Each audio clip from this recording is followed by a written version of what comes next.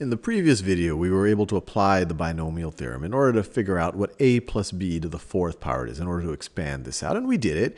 And it was a little bit tedious, but hopefully you appreciate it. It would have been useful if we did even a higher power, a plus b to the seventh power, a plus b to the eighth power. But what I want to do in this video is show you that there's another way of thinking about it, and this would be using Pascal's triangle. And if we have time, we'll also think about why these two ideas are so closely related. So instead of doing a plus b to the fourth using this traditional binomial theorem, I guess you could say formula right over here, I'm going to calculate it using Pascal's triangle and some of the patterns that we know about the expansion. So once again, let me write down what we're trying to calculate. We're trying to calculate a plus b. So a plus b to the fourth power, I'll just do this in a different color, to the fourth power. So what I'm going to do is set up Pascal's triangle. So Pascal's triangle, so we'll start with a 1 at the top.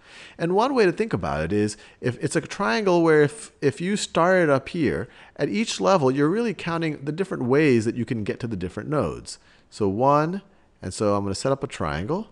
So if I start here, there's only one way I can get here, and there's only one way that I could get there. But now this third level, there are, if I were to say how many ways can I get here? Well, one way to get here, one way to get here. So there's two ways to get here. One way to get there, one way to get there. The only way I can get there is like that. The only way I could get there is like that. But the way I could get here, I could go like this, or I could go like this.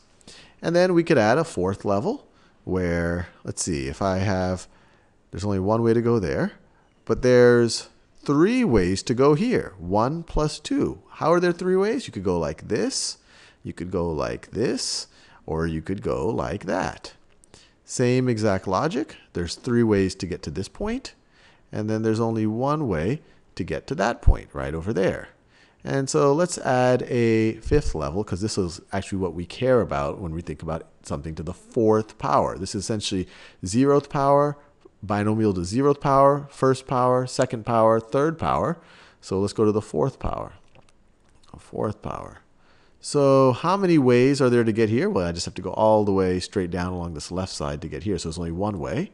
There's 4 ways to get here. I could go like that. I could go like that. I could go like that. And I can go like that. There's 6 ways to go here. 3 ways to get to this place, 3 ways to get to this place. So 6 ways to get to that. And if you have the time, you could figure that out. There's 3 plus 1, 4 ways to get here. And then there's 1 way to get there. And now I'm claiming that these are the coefficients when I'm taking something to the, so this is if I'm taking something to the 0th power. This is if I'm taking a, well, not something, a binomial to the first power, to the second power. And you might, obviously a binomial to the first power, the coefficients on a and b are just 1 and 1. But when you square it, it would be a squared plus 2ab plus b squared. If you take the third power, these are the coefficients.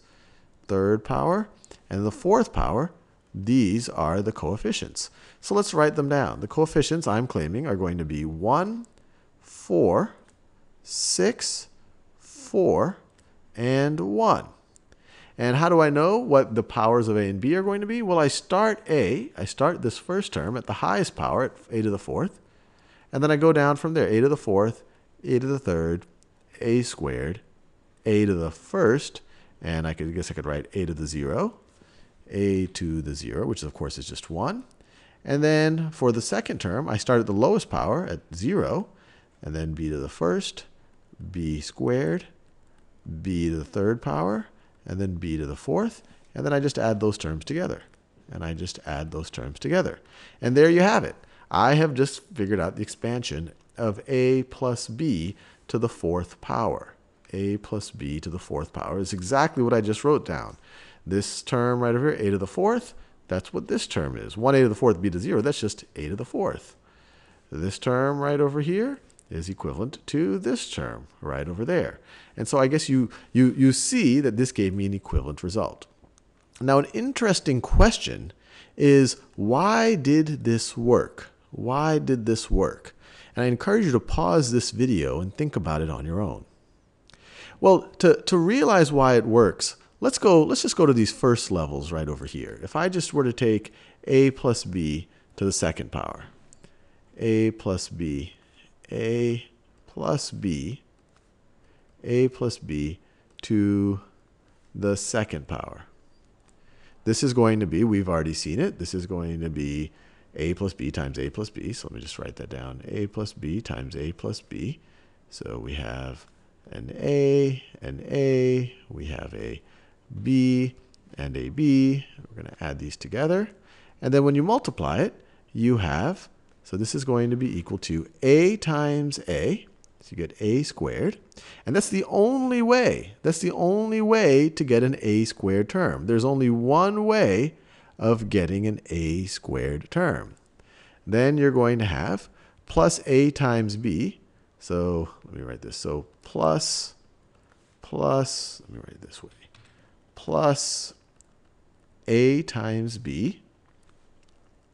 And then you're going to have plus this b times that a. So that's going to be another a times b.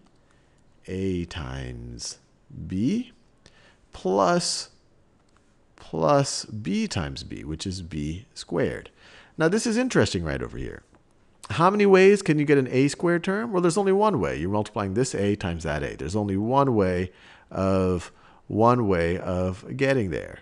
Now, how many ways are there of getting the b squared term? How many ways of there getting the b squared term? Well, there's only one way. Multiply this b times this b. There's only one way of getting that. But how many ways are there of getting the ab term? The a to the first, b to the first term. Well, there's two ways. You can multiply this a times that b, or this b times that a. There are, just hit the point home, there are two ways of getting an ab term.